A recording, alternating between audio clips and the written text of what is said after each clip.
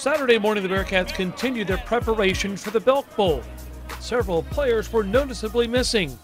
To miss a practice with less than 2 weeks before the big game, it better be a pretty good excuse. It starts off on the right side, guys, and then when you cross across, you turn it over to the left side. Oh, okay. For a student athlete, no excuse could be better than graduation. 9 football players got their diplomas on Saturday, and President Santa Ono took time before the ceremony to get some pictures and to congratulate the guys on their big accomplishment.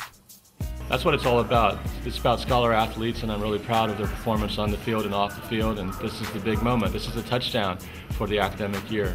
So I'm really excited about everything that's happening today and very proud of them. I've always said if you come to college and you don't graduate, that was your fault.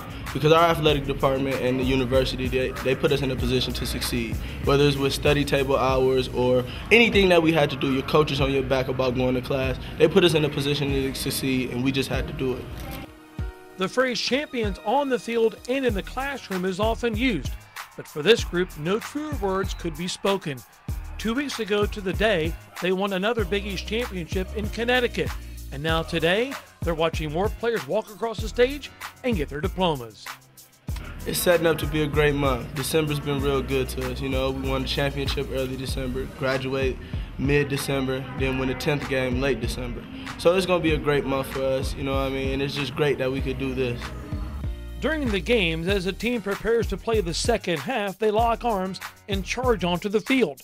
Fittingly today, before they charge into the next step of their life, they locked arms with President Ono, a fitting tribute and symbol of what a student athlete truly is. You know, that's ultimately what it's all about. I mean, winning the games is great, but to see their pride and excitement coming across the stage and just knowing that they got their degree and will be prepared for life kind of reminds me of why I do this job. So it's a great day, it's a celebration, and I'm really proud of all these young ladies and young men on their degree.